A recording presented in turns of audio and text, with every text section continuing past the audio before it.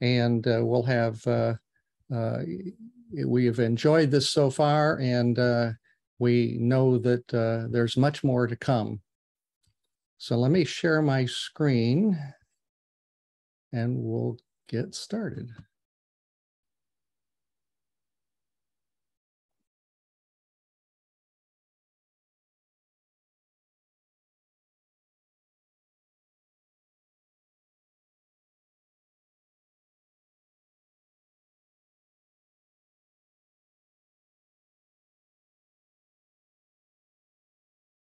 Preparation of the elements for the great fire.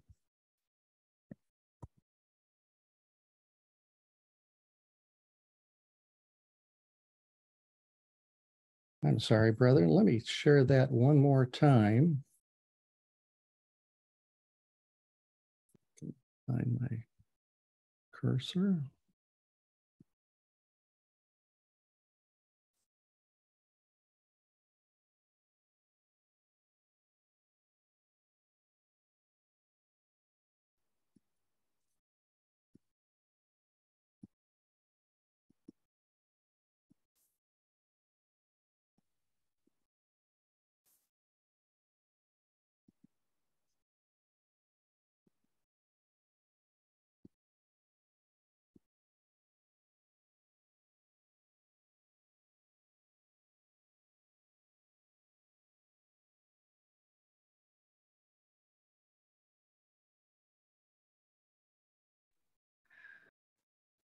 The chapter we have been considering in the fourth volume is the preparation of the elements for the great fire.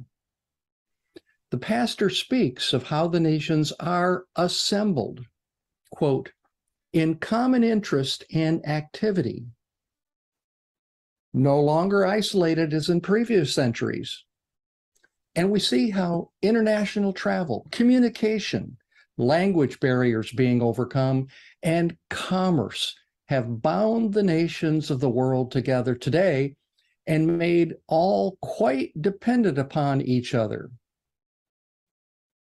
No longer are any nations isolated and totally self-sufficient.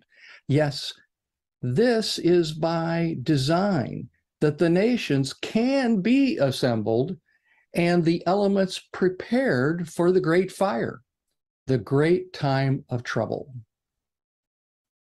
Zephaniah 3:8. Wait ye upon me, saith the Lord, until the day that I rise up to the prey. For my determination is to gather the nations, that I may assemble the kingdoms, to pour upon them mine indignation, even all my fierce anger, for all the earth shall be devoured by the fire of my jealousy. Pastor Russell then concluded that even though the nations are assembled in common interest and activity, they are not united in brotherly love, for selfishness marks every step of this progress. We are reminded of how selfishness is the main element that has gathered the nations and has them headed straight for a universal outcry of the people for justice. And the people see the only path they have for any relief is revolution. This would all be very troubling, except we know that God is the great commander who now gathers the nations and assembles the kingdoms with the purpose of transferring earth's dominion to him whose right it is in Christ's kingdom. One of the elements that the pastor mentions as provoking the people to revolution and anarchy is what he interpreted from Luke 17:26. As it was in the days of Noah, so shall it be also in the days of the Son of Man. Genesis chapter 6 tells us that previous to the end of the first dispensation, A superhuman influence had entered into the world, and power from an angelic source had produced very undesirable conditions to the extent of bringing into existence an unauthorized race who were powerful, self-serving giants. The pastor's supposition was that in the last days, there would be a counterpart of the giants, as there was in the days of Noah, even if not specifically mentioned by Luke. And the pastor rightly pointed to certain giant companies in his day as a possible corresponding element to the giants of Noah's day.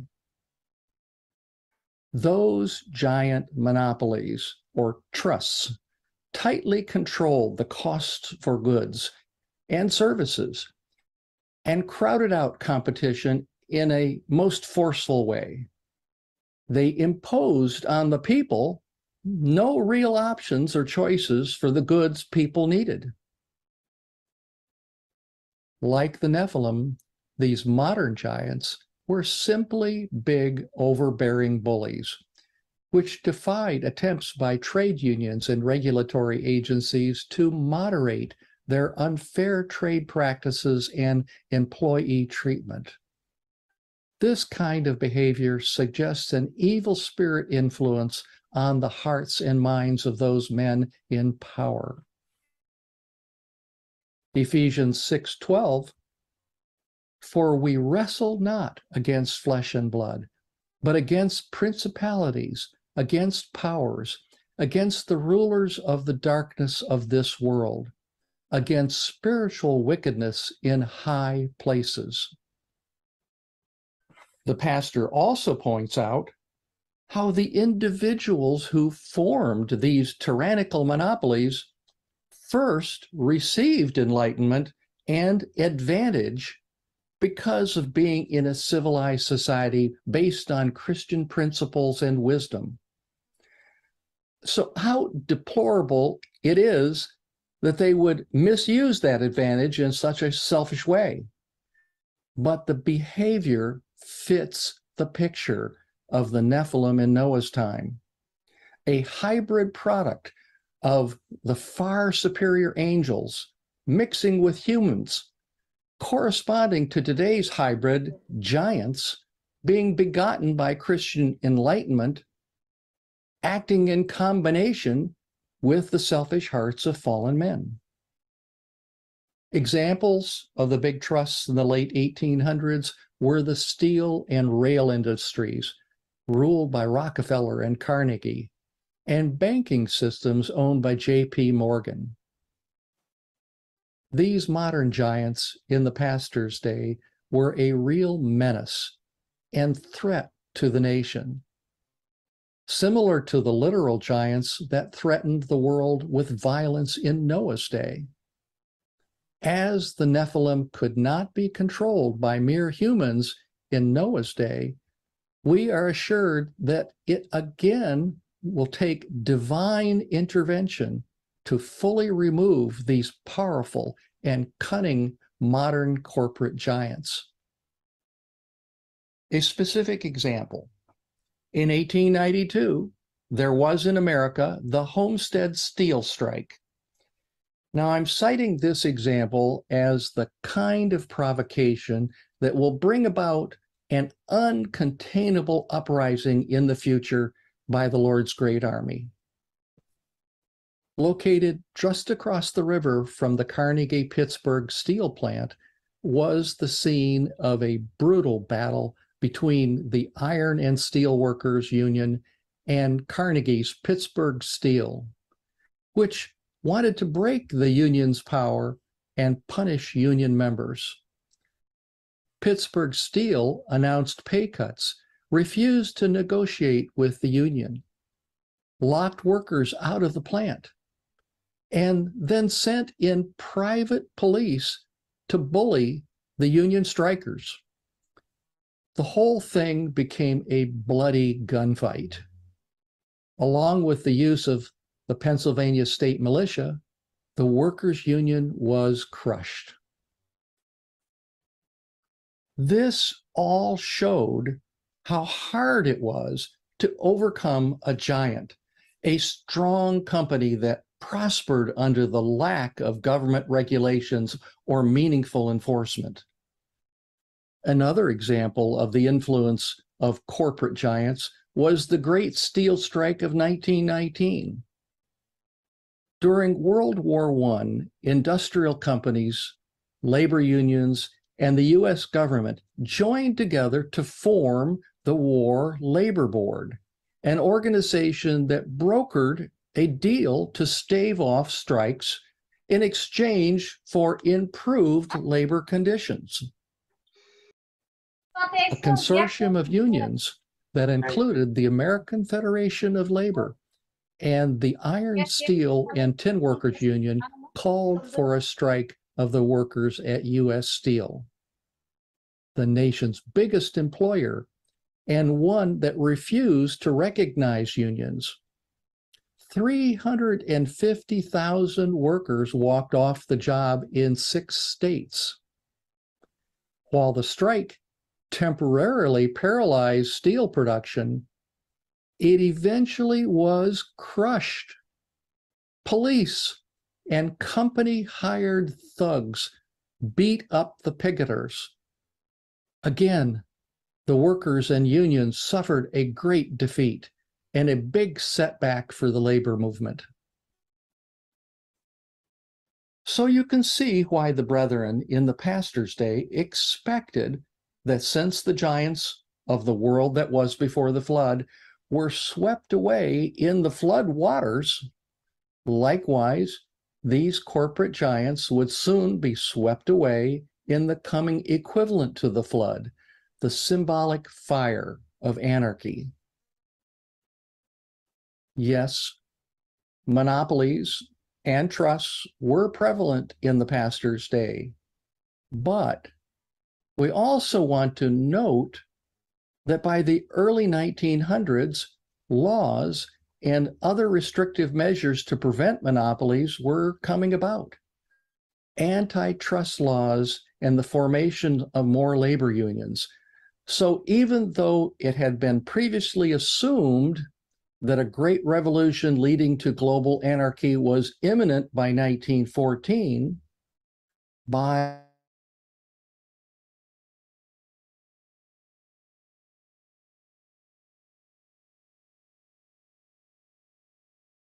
of that original time frame. Let me explain. As far back as 1890, the Sherman Antitrust Act made monopolies and trusts illegal. In the early 1900s, President Theodore Roosevelt empowered several federal regulatory commissions to tear down the big monopolistic trusts. And President Woodrow Wilson, in a 1912 campaign speech, actually referenced the phrase, quote, "There were giants in those days, and America was created to break every kind of monopoly and to set men free upon a footing of equality, upon a footing of opportunity to match their brains and their energies," end of quote. In 1914, the Clayton Antitrust Act expanded the Sherman Act by prohibiting price discrimination. New consumer welfare standards were then adopted in the 1970s. And as late as 2021, an executive order by the President of the United States established the White House Competition Council to combat monopolistic activities and cultivate greater competition in the marketplace. In fact, in 2021, 6 antitrust bills were passed, which were designed to closely examine whether big tech company mergers would stifle competition. And Congress admits that in their assessment, not all mergers are bad for the public. And some large corporations have demonstrated that they are socially responsible.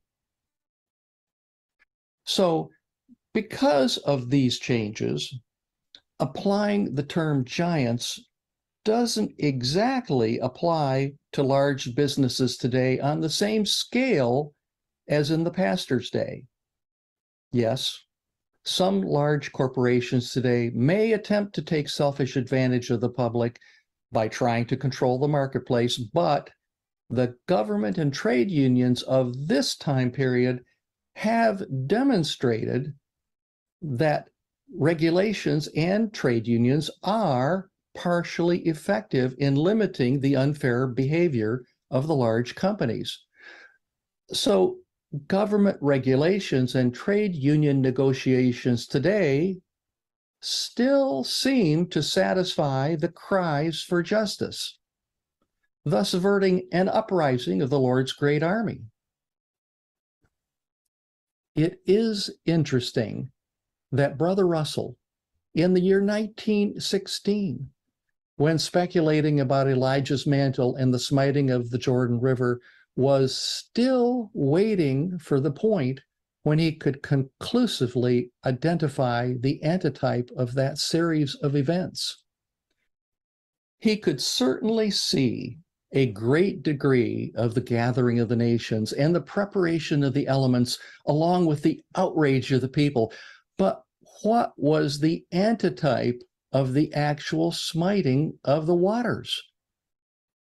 Were all the pieces of this impending event fully in place so that some incident and maybe truth message would compel the people into an unstoppable anarchistic uprising?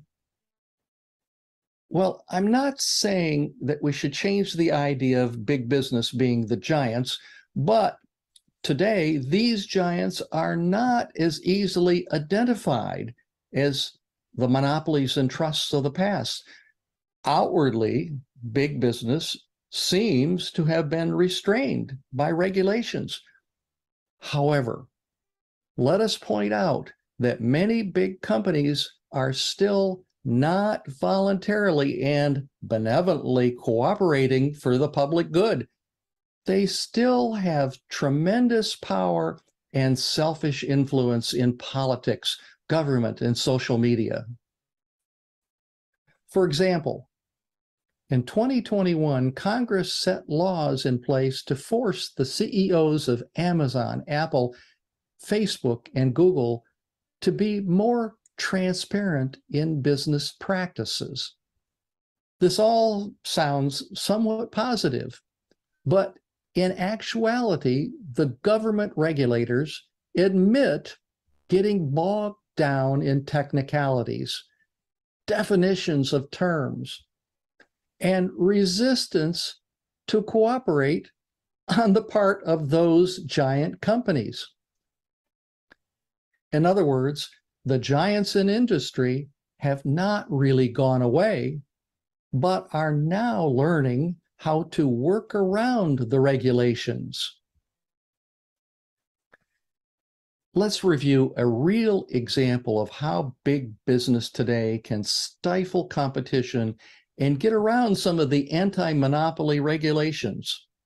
In 2009, Amazon launched a price war against a competitor called diapers.com, something over which Amazon was willing to lose $200 million on their own diaper sales in a single month, with the ultimate goal to force the smaller competitor to sell out to Amazon.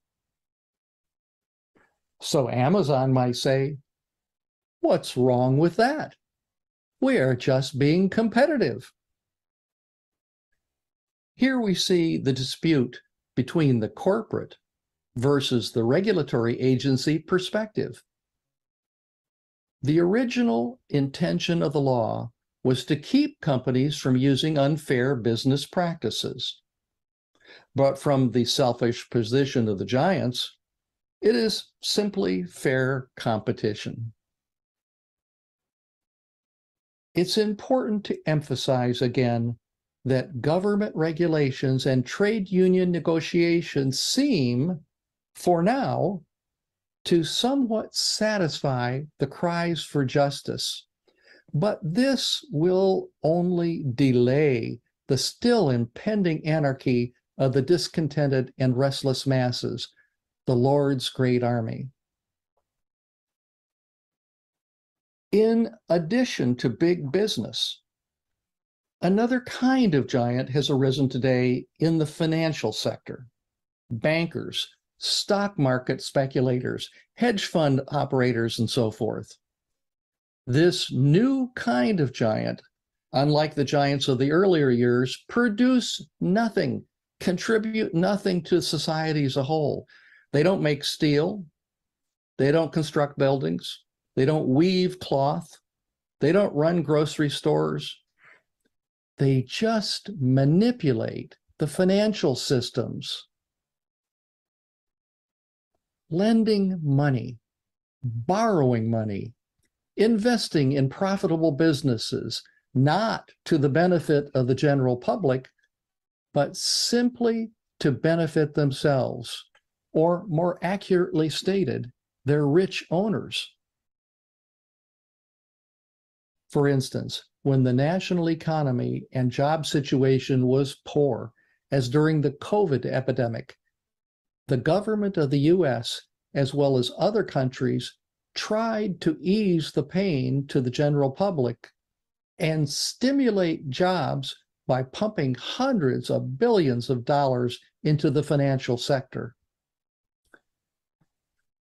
The government essentially loaned the banks money at a nearly 0% rate, with the theory that the banks would in turn offer low-interest loans to the public for low-interest home mortgages and low-interest loans to small businesses to stimulate the economy.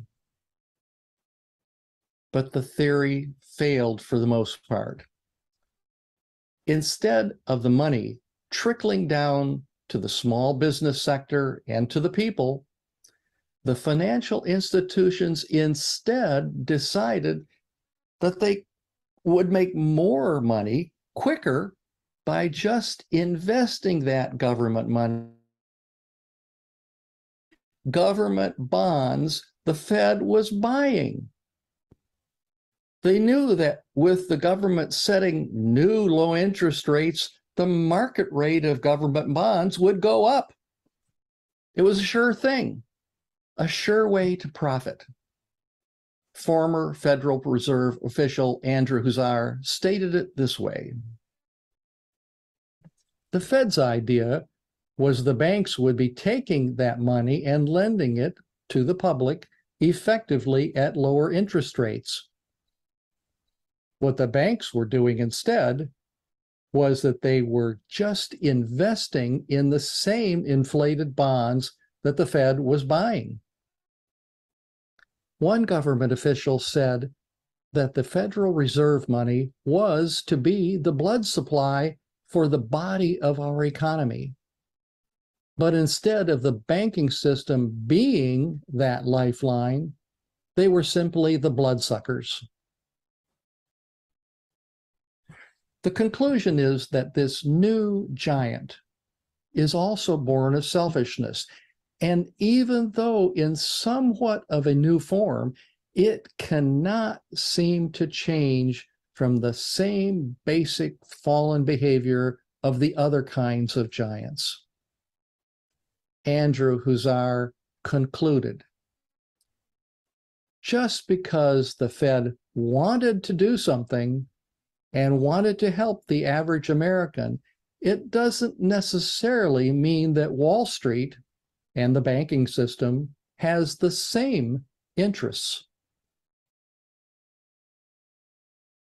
But now, we also want to suggest an additional modern-day analogy to the giants, another correspondency that may share the definition of giants. As we alluded to earlier, the Nephilim were a hybrid of two natures, spiritual and earthly. Mystic Babylon is a hybrid of the nominal church, the nominal spiritual heavens, mixed with the world and earthly governments. take a look at Revelation 18:9 with the pastor's comments from Volume 3, Thy Kingdom Come, in the 1916 forward, page 4. And the kings, the political element of earth, society, who have committed fornication illegitimately associated with her, shall bewail her and lament for her when they see the smoke, evidence of her burning, Babylon's destruction. This indicates that the kings will become corrupt by their association with the elements of that harlot, creating that unlawful hybrid of nominal Christianity and state. And like the monopolistic trusts, imposing on the people no choice for the spiritual goods they require, no freedom of religion, no choice but the brand of beliefs that are sanctioned by a newly elected Christian government. Could this really happen? Well, the desire among many Christian groups is certainly there. In 2022, during a political rally for the office of governor in the city of Atlanta, proponents of what is called Christian nationalism chanted, "We, the church, are God's governing body on the earth, and we have been given legal power from heaven and now exercise our authority." How would this happen? If the Western nations become fearful of collapse under a future anarchistic uprising, a real violent outcry of the people for justice, then the Western nations will seek some means to quell the uprising. And they will most likely look to the so-called Christian political element that will claim they can help stabilize the social element, because they claim they have considerable influence over the people. So in this scenario, the government would avert a revolt and get stability, and in turn, the conservative Christian element would be given considerable control in the government. Then that controlling party would enact laws to favor their particular Christian views, citing national security as their justification to prohibit the promotion of any ideas that they would deem as a threat to the stability of the nation.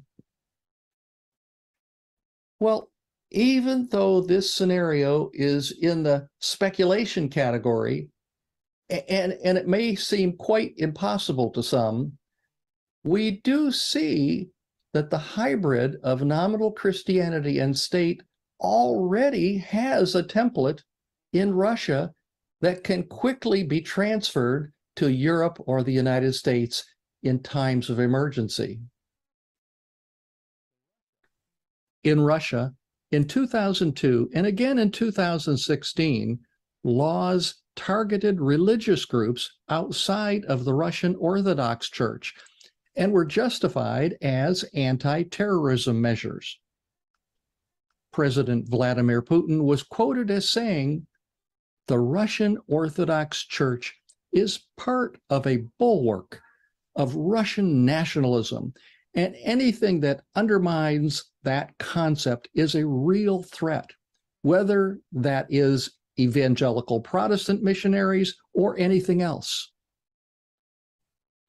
Since 2016, several Jehovah's Witnesses groups were shut down and non-Orthodox religious websites have been blocked. All those who defy these new laws are faced with large fines and 6 to 10 years in prison.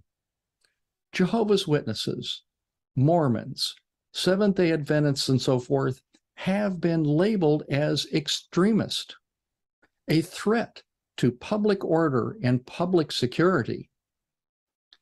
Evangelization in any manner is prohibited, including email. The new laws make it illegal to preach proselytize or hand out religious materials outside of specially designated places, or even to have religious gatherings in people's homes, terming these as gatherings of extremists. The final conclusion of this old order on the earth will be in the same manner as it was with the world that was of Noah's day. That world overflowed with literal water to destroy the evil influence on the earth. A deluge of another sort is about to overwhelm the tyrannical, political, social, financial, and religious institutions of this present time. The shackles of ignorance will be broken and dispelled by the increasing water of truth from our returned Lord. Sufficient light to compel even reasoning minds today to take even violent action to throw off all injustice. Eventually, under the administration of our Lord and the Church, the light from our returned Lord will fill the hearts of all those who desire and appreciate truth and justice. Habakkuk 2:14, for the earth shall be filled with the knowledge of the glory of the Lord as the waters cover the sea. This is the amen to our lesson. The refuge of lies and evil finally being swept away by the waters of truth. We have spoken about what will happen as the old order on this earth goes down, but we have not spoken yet as to our role in all of this. We should be cautious that all of these chaotic events do not cause fear, which would prompt us to be caught up in the world's struggle. This would be a serious distraction from our real mission as consecrated saints. Remember that Noah, even withstanding ridicule, kept preaching and kept building that ark. Noah had faith in God's words, even though there had never been rain before that time. The analogy for us now is that even though some predicted events may sound unreasonable to many, we should put our trust in the prophetic illustrations in the Bible and the pastor's predictions, rather than in the disinformation swirling around from nominal Christianity. A good guideline to follow is to rule out any prophetic suggestions coming from the nominal churches and internet evangelists. What has been suggested to their minds is most often from the great deceiver. From James 1:12 in the English Standard Version, blessed is the man who remains steadfast under trial, for when he has stood the test, he will receive the crown of life that the Lord has promised. Brethren, may the Lord bless us all in the months and years ahead, that we be not deceived.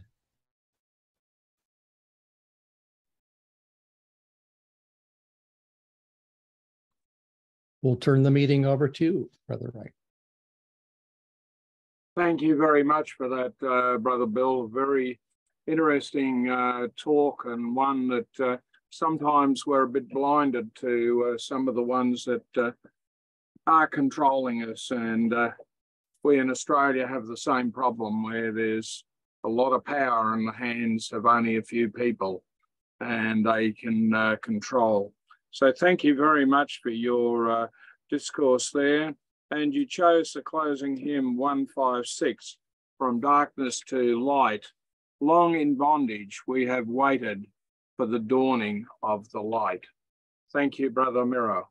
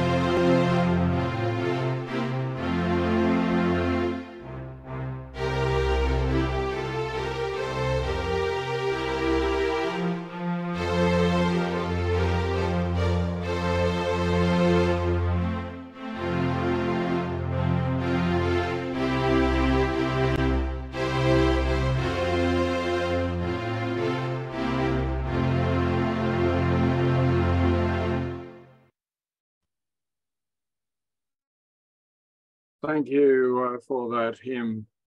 Brother Bill, would you mind closing the session with prayer? Thank you.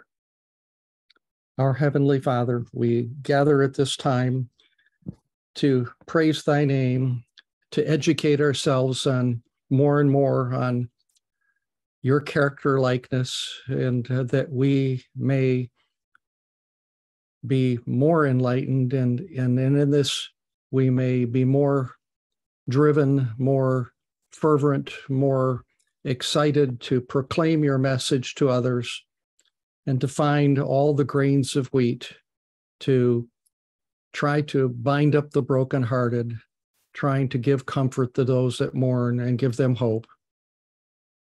We do watch the events of this day, knowing that the culmination, the conclusion of all is coming very, very, very soon. And so we pray that our hearts may not be fearful, but we may rejoice and think of the joy of how all mankind will be free from selfishness soon and may learn your character and your benevolence, your loving plans for all, that they may learn this very soon. Giving thanks now and asking your blessing for the continued convention through Jesus' name. Amen. Amen. Thank you very much for that. Brother Bill, I've got a question for you. Oh, no. You spoke about the giants. I think you might have missed one. And that's the pharmaceutical giants. That that's kind of included. Yeah. I wasn't separating them out as separate, but in the corporate realm, thinking of all the corporations, they're the tech ones. I just used the tech ones as an example, but obviously other giants. But as with tech companies, they're not all. The giants, as Pastor Russell was defining them, were showing how they are very selfish and bad. And we want to recognize this sometimes today. They're hard to identify because there are some good pharmaceutical companies. There are some benevolent ones. There are some benevolent tech companies. There are some benevolent people that produce steel. They're not all bad, but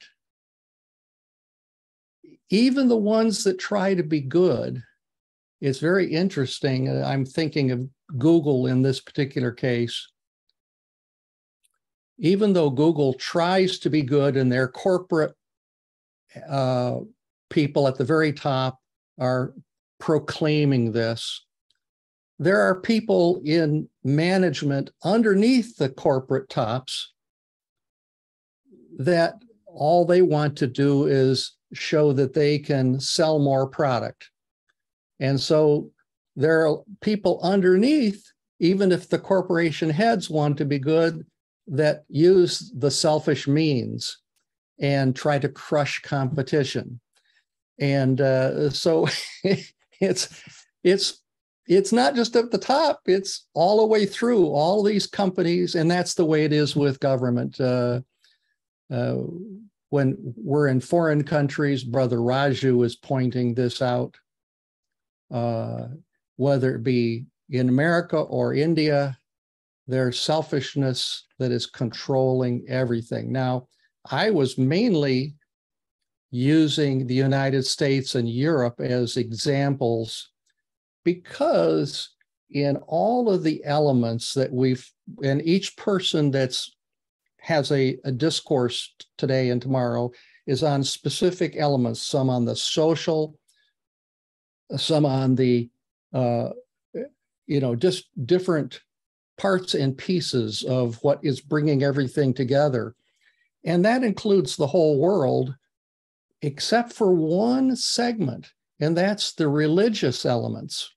That really is confined to Christendom, or what was called Christendom, Europe, we got to throw Australia in there too, even though it's not part of Europe, and in the United States, because that's the focus of where enlightenment has to come there too, for people to see that. That's one of the final elements that people have to be disillusioned with. I think that's true, and we have big disillusionments at the moment with some of the big religions over here. They're Christian supposedly in name, but their behavior isn't, and they're becoming very disillusioned, and there's a tax on them. They're looking at maybe removing their tax benefits. But Brother John has been very patient with his hand up. I better hand over to him. Okay. Brother John? Good morning, Brother Bill. What I was wondering about, Brother Russell, he speaks of the four different elements: the civil, social, ecclesiastical, and financial. And I think you focused quite a bit on the financial and some on the religious. I'm wondering, with the civil and social, do you see giants in those arenas? I think there's been so much change since Brother Russell's day. Just for example, the governments are huge now. There's huge bureaucracies. They're involved in just about every aspect of life, especially in the Western nations, Europe, and in America. And I just wonder if you've considered that, or with the social element. Here in America, we have such influence from Hollywood, the media. I'm wondering about those things. Over. Well, the reason I'm not emphasizing government as much, even though government can be big and powerful, government theoretically is by the people. Theoretically. Now, corporations are not by the people. Religion is not, the Pope is not elected by the people. So there are things that, and notice on religion, I said they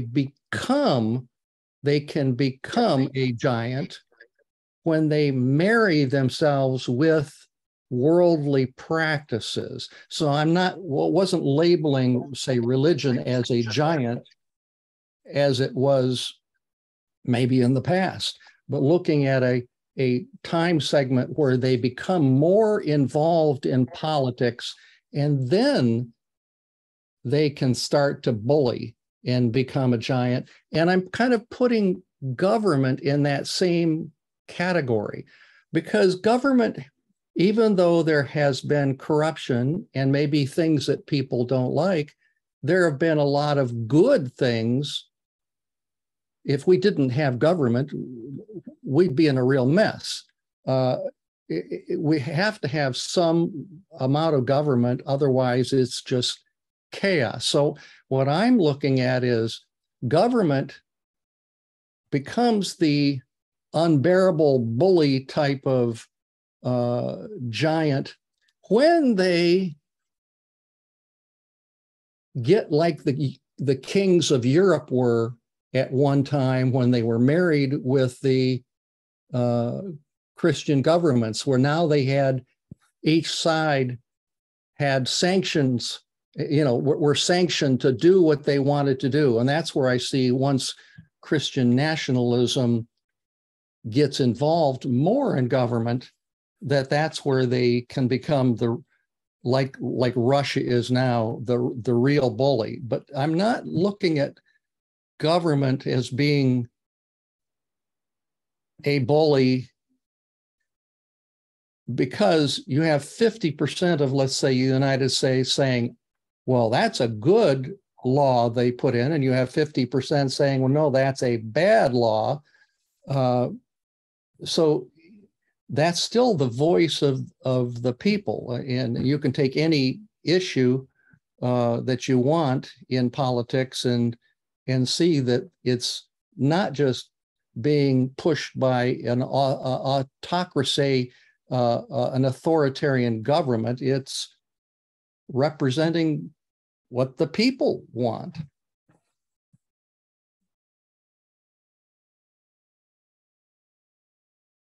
I don't know if that answered your question.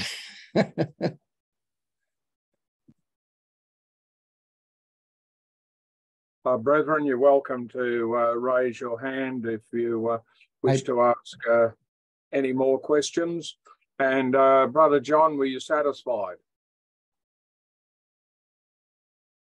I'll pick up the discussion with Brother Bill later. I do see government probably further along. I don't think the 50% on either side. We have in the fourth volume the issue of the cries of the reapers and how in the political system legislation was passed that most didn't understand even what that impact was going to be. And government today is pretty corrupt. And I think whichever side it is, they're both trying to control mankind. And I do see government today as a giant, very entwined with the financial system, with the businesses. There's quite a lot of influence they're expressing through them. And again, I think it's whichever side you look at, they're trying to control because I think they're extremely fearful of what they see happening in the earth. The only solution they see is to control the masses. So I have a little different thought, but I'll leave it there. Over. Brother John, I was going to, one of the things that strikes me as you were speaking is that you use the term they, the government, they.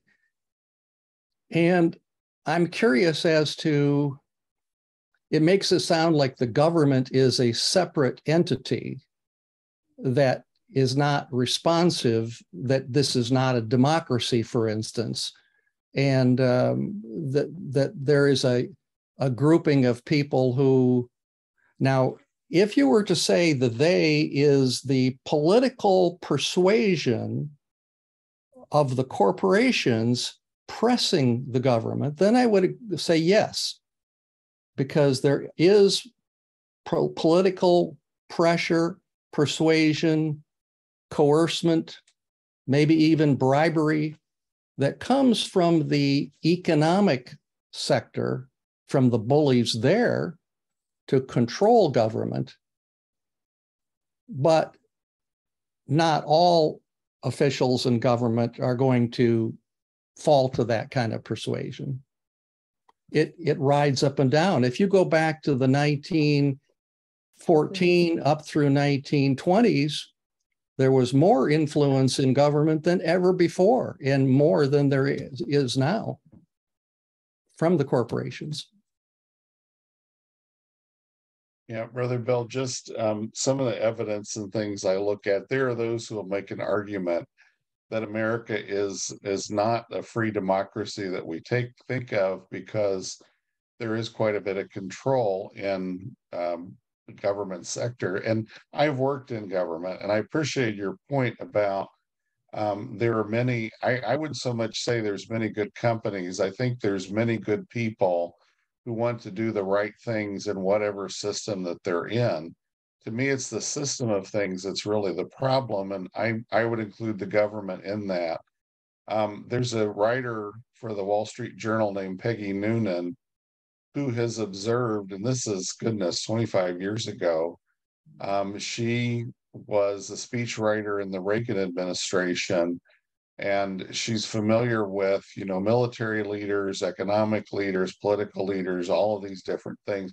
She has a Catholic perspective. Just, I think it's important to always look at whoever's bias and so forth, whatever that is.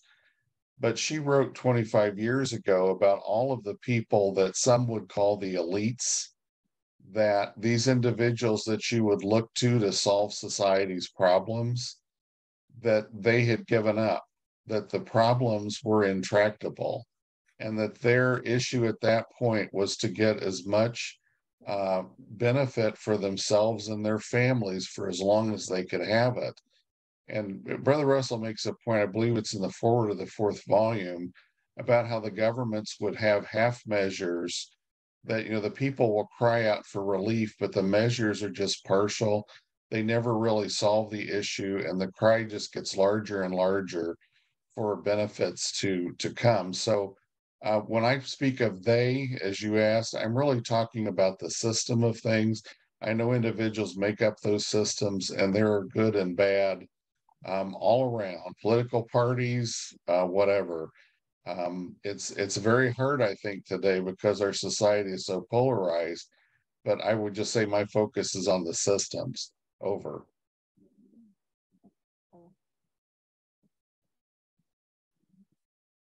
Brother Cup, you've got a question for Brother Bill. Go ahead. Just don't forget to speak slow, brethren, for the translation. Mulțumesc deosebit, frate Bill. M-am bucurat deosebit. Especially, I will close the video for better sound. Brother Russell says that the revolution or the great time of trouble that we are waiting for in the forward, the 4th volume, I guess, it will be immediately after the First World War, he said. That happened. After 1 year, that there was the revolution from Russia. Half of Europe was taken in it, but its effects was all over the world. All governments made changes, new conditions, even better, like those in socialist countries. In the first volume, and Day of Jehovah, page 335, there is a scenario how will happen, how may happen this time of trouble. And page 337, we see that is possible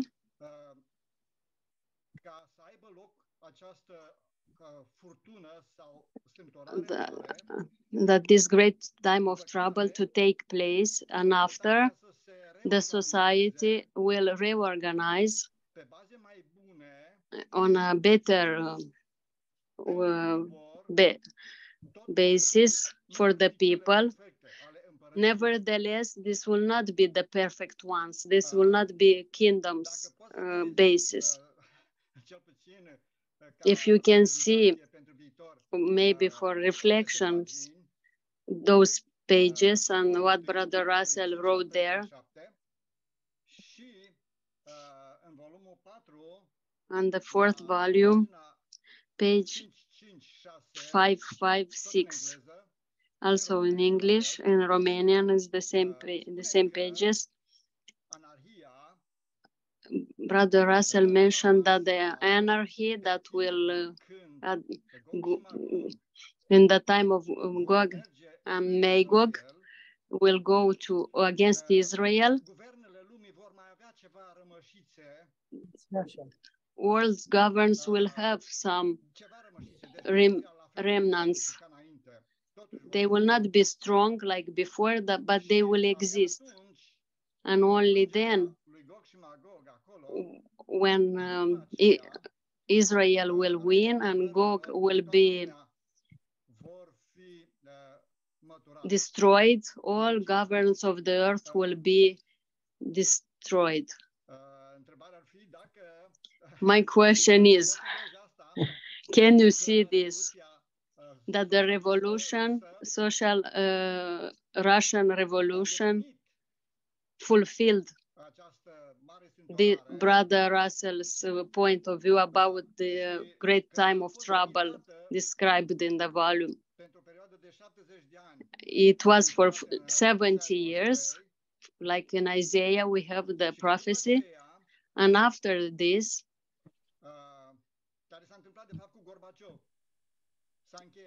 by Gorbachev, it ended. And the prophecy shows that the queen of the earth, together, of course, with her lover, the governs, will raise up again. And again will have the glory they had before. Authority. But this moment, second one, will be very short. It seems like it will finish by invasion, Gog's invasion. And probably the triumph will be short, and then the Lord will prevail. So like you said, today's giants are kept, they are not losing. They don't do what they want because of the fear of new general revolution. The government, knowing this, they try to stop a little bit the general anarchy revolution, like the one in Russia. It's a thought in Brother Russell's, based on Brother Russell wrote. Maybe not to now you will answer. Maybe not now you will answer, but what do you think? If now, enough now, later. Well, anyway, certainly. I liked very much. Thank you, Brother Ariel. Thank you. You've covered a lot of territory there. And I think that when we piece together the whole convention, because everybody is talking about a very specific section. Mine was on the giants. I'm not talking about all the pieces and parts, but certainly there was an expectation, and Brother Russell's expectation about socialism was correct. That was something that the world he saw would want to try next, that they would think that would be a solution, but it would fail. But like all the other parts and pieces that we've been speaking about that bring the nations close together and will make it easy for the Lord to take it all down at the same time, it's a gradual process of building up. And there are some times that get very bad, and then there's some times that get better. And it's like the woman having spasms of childbirth, that there are corrections. There are times when there have been revolutions in the past, and then it gets better for a while, and then there's another revolution, and then it gets better, and then there's another revolution. And we see that there are still some pieces of the puzzle that have to fit together yet before the final breaking out of the full anarchy. We have seen small bits, but mostly what we see is revolution. Sometimes we call it anarchy. We saw many years ago what we called the Egyptian Spring, which was some called it anarchy in Egypt. Well, it really wasn't. It was revolution. We see revolution on the streets. We saw it in France this last week. It's still there. Is that anarchy? Well, some people, some of them are doing things that are very bad, burning cars, lighting fires, pillaging into stores, but it still is not to the stage of all-out anarchy, because when that happens, it's not just the liberal or the socialism element. It's going to be combined with the conservative element, who also learned that they were deceived. Right now, the social element, those that are pushing the idea of socialism more, are the ones that generally are revolting, that are generally pushing change. But this conservative nationalistic element is also they have to learn their lesson. They have to learn that they were deceived. So by the churches, by their government, by their corporations, and these can even be the people that were making money. These can be the ones that are the head of the church. These can be the followers in the Catholic Church. Remember, who throws Jezebel out the window? Was it Jehu? No, it was the eunuchs from within the church. Now that hasn't happened yet, and they are still deceived. They cannot see this yet. So there's a lot of education through the light of truth that has to go forth yet to educate. So by the time Armageddon is in full swing, by the time Armageddon is finished, the people will have learned that no system on earth can be governed correctly because it's all selfishness. O precizare. Just a smaller Apegizare like the last time. For your topic, ultima prăbușire totală. the last crash. Do you see it when Gog from Magog will go against Israel? So, or you see it sooner, the last crash?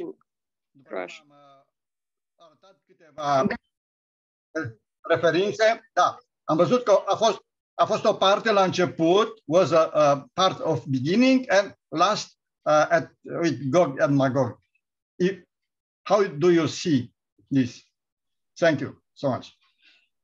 Well, that seems to be with Israel in a more final lesson that has to be learned. And it seems that that may not have, I don't see that happening first. Now, this does not mean that there won't be a war in some way involving Israel first, but because some will speculate on that, that may happen. But the final Gog and Magog, I think, it'll be after after the church is gone, for sure.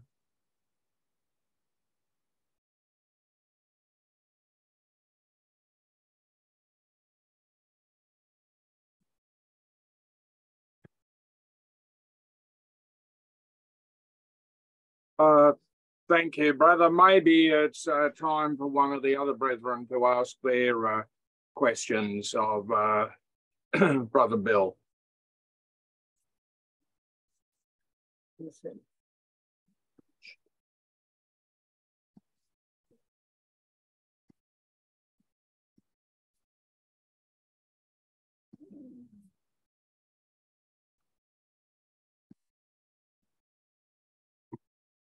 Okay, but Thorin, I think it is. Go ahead.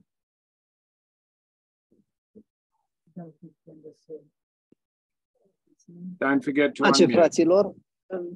Shalom, dear brethren. Brother Florim from Romania.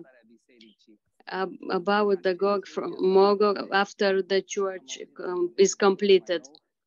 I heard many discussion who is Gog and Magog and how far do you have an idea how far we are from this point